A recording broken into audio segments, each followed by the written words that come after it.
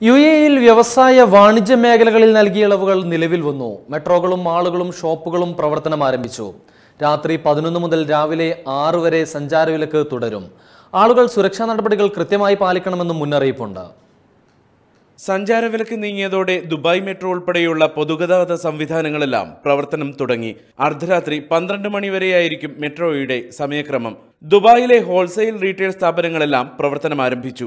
മാളുകളും സിനിമാ തിയേറ്ററുകളും ഉൾപ്പെടെ വിനോദ കേന്ദ്രങ്ങളെല്ലാം നിബന്ധനകളോടെ പ്രവർത്തിക്കും. ഫേസ് മാസ്ക്, സാമൂഹിക അകലം, ഗ്ലൗസ് തുടങ്ങിയ സുരക്ഷാ നടപടികൾ കർശനമായും ജനങ്ങൾ പാലിക്കണം. സിനിമാ തിയേറ്ററുകളിൽ കൃത്യമായ ഇടവേളകളിൽ അണുവിമുക്തമാക്കണം. ഒരു സമയം ഒരു ടിക്കറ്റ് കൗണ്ടർ മാത്രമേ പ്രവർത്തിക്കാൻ അനുമതിയുള്ളൂ. തിയേറ്ററിനകത്തും പുറത്തും സാമൂഹിക അകലം നിർബന്ധമാണ്. 12 വയസ്സിൽ താഴെയുള്ള കുഞ്ഞുങ്ങൾ, 60 വയസ്സിന് മുകളിലുള്ള വയോധികർ, ഗുരുതരവും പകരുന്നതുമായ അസുഖമുള്ളവർ എന്നിവർക്ക് മാളുകളിലേക്കും തിയേറ്ററുകളിലേക്കും പ്രവേശന അനുമതിയില്ല. 70% ആളുകളെ കയറ്റാം. 10 മണി വരെയാണ് മാളുകളുടെ പ്രവർത്തന സമയം. എല്ലാ മാൾ ഓപ്പറേറ്റർമാരും സുരക്ഷാ മാനദണ്ഡങ്ങൾ പിന്തുടരണം. മാളുകൾക്കും റീറ്റെയിൽ ഔട്ട്ലെറ്റുകൾക്കും രാവിലെ 6-നും രാത്രി 10-നും ഇടയിൽ അവർക്ക് അനുയോജ്യമായ പ്രവർത്തന സമയം തിരഞ്ഞെടുക്കാനും അനുമതിയുണ്ട്. മാളിലെ പാർക്കിങ്ങിന്റെ 30% മാത്രമേ അടച്ചിടാൻ സാധിക്കൂ.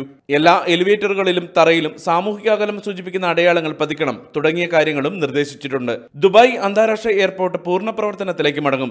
രാജ്യത്തേക്ക് വരുന്ന യാത്രക്കാർക്കും ട്രാൻസിറ്റ് യാത്രക്കാർക്കും ഇവിടെ എത്താം. രാജ്യത്തെത്തുന്ന യാത്രക്കാർ 14 ദിവസം ക്വാറന്റൈനിൽ കഴിയേണ്ടി വരും.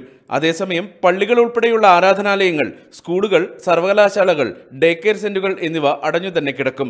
രാത്രി 11 മണി മുതൽ പുലർച്ചെ 6 മണി വരെ കർശന നിയന്ത്രണം തുടരും. ദേശീയ അണുനശീകരണ യജ്ഞം തുടരുന്ന പശ്ചാത്തലത്തിലാണിത്.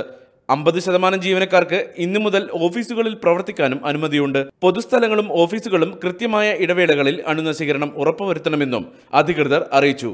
UBL news, Dubai.